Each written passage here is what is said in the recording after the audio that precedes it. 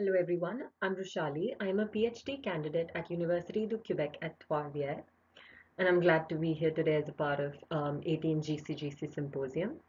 Today I will be talking about a part of my project, which is volatile profiling of cadaver dog training aids using comprehensive two-dimensional gas chromatography. A brief introduction. Following death, the process of decomposition commences. Decomposition is a postmortem process that involves disintegration of soft tissue, and what we're left with is skeletal or dry remains. During the process of decomposition, biomacromolecules such as lipids, proteins, and carbohydrates are broken down to simpler molecules such as hydrocarbons, oxygenated compounds, nitrogen-containing compounds, sulfur-containing compounds, and so on and so forth. All of these compounds, in their simplest form, can exist as volatile organic compounds. Volatile organic compounds that are evolved during the process of decomposition can comprise an entire suite of classes of compounds, including acids, alcohols, esters, ethers, aldehydes, ketones, cyclic compounds, aliphatic compounds, sulfur-containing compound, and nitrogen-containing compound. This entire suite of VOC can also be known as decomposition order, which is my field of interest.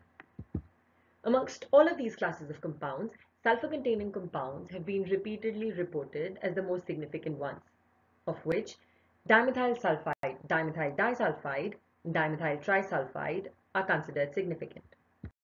The volatile organic compounds that comprise the decomposition order can be analyzed in the laboratory using instrumentation.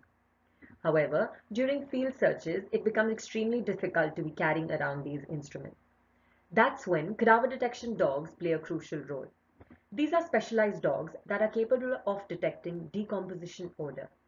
To bring them up to their capability, cadaver detection dogs are constantly trained on various training aids. The problem is, we're not sure of the compounds that are evolved from these training aids and the compounds that cadaver detection dog identify as decomposition related.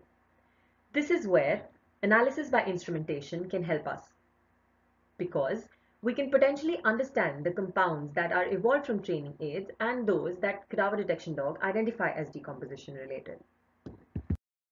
The training aids used to train cadaver detection dog can be both natural or synthetic in nature. There are issues associated with both these types of training aids, such as with natural training aids including human tissue, porcine tissue, blood, decomposition fluid, grave soil, clothing, or bone. We're not sure if they are an ideal representation of decomposition order of an entire cadaver. We're not sure of how long the decomposition order lasts on these training aids, or even if there's any change that occurs over a period of time because of the various storage conditions. With synthetic training aids, studies have shown that these chemical formulations are not an ideal representation of decomposition order of cadavers, and thus their use is limited. An alternate to natural training aids is the use of amputated limbs.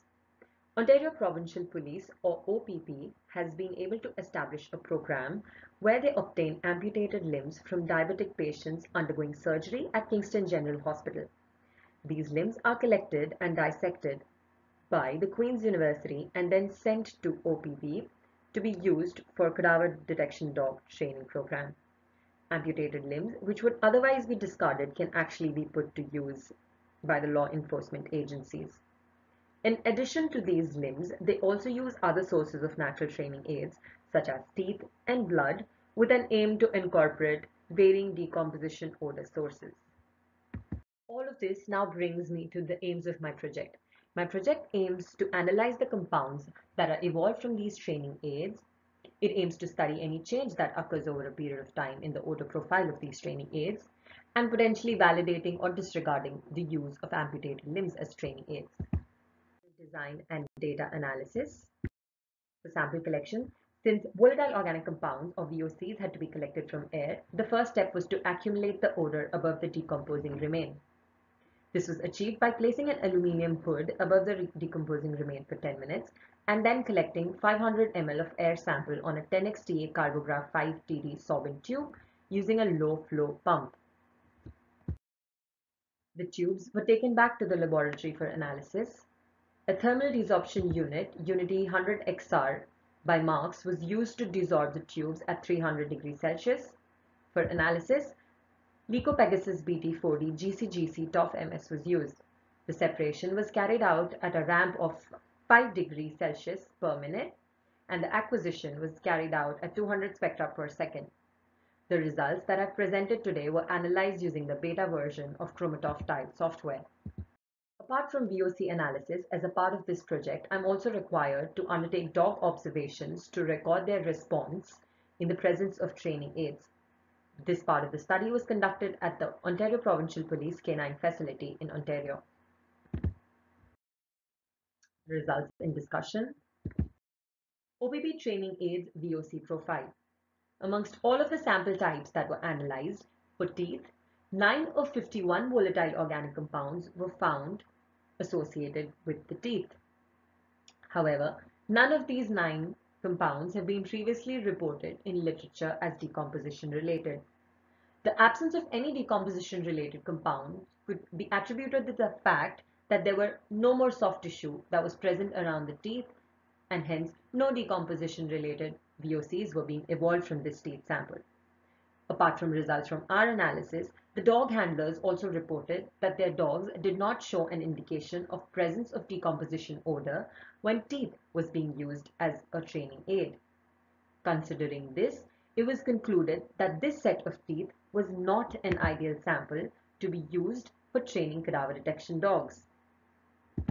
For the blood sample that we analyzed, we found some compounds that were related to decomposition present. The amputated limbs that were analyzed have been classified as foot, bone, and tissue. The foot samples are just limbs that actually had both bone and tissue present in them. The results of these have been discussed in the next slide. The class abundance of amputated limbs used as training aids. The graph here shows that the class abundance of foot samples was slightly higher than that of bone and tissue samples. This graph also shows that the samples that were obtained in the year 2017 had a slightly higher class abundance compared to the samples that were obtained in the year 2019 and 2020. Now this could just be because the 2017 samples had been lying at the OPP for much longer time and they had degraded a lot more compared to the 2019 and the 2020 samples. Coming to the results of dog trials. We had 2 dogs that were available for the trial that was conducted, both of which showed a 90% above accuracy for presence of decomposition odor when OPP training aids were being used. One of the dogs did show an incorrect response to a sample that was buried under the surface of Earth. Now this could just be because there wasn't enough volatile organic compound concentration at the level of surface of Earth for the dog to be able to pick it up and identify it as decomposition related. This is something we could not verify with the second team because they were completely absent from the outdoor trial. All of their responses are based on the indoor trial that they were actually present for. Now, when we analyzed this buried sample, we did find some compounds that were decomposition related and present at this site. However, we're not sure if those are the compounds that the dogs actually identify as decomposition related compounds. To quickly summarize, the teeth samples that the OPP had was not deemed suited for further training and eventually discarded. The older training aids, which was the amputated limbs obtained in the year 2017, had a slightly higher class abundance compared to the amputated limbs obtained in 2019 and 2020. Generally, cadaver detection dogs showed a higher response accuracy to amputated limbs when used as training aids. This could potentially indicate that the cadaver detection dogs do identify as some compounds decomposition related that are evolved from amputated limbs. I would like to acknowledge everybody that's been a part of this project, the OPP, Queen's University, Kingston General Hospital, everybody on my research team, and my family and friends. I would also like to acknowledge all of the funding and other agencies associated with this project. Thank you.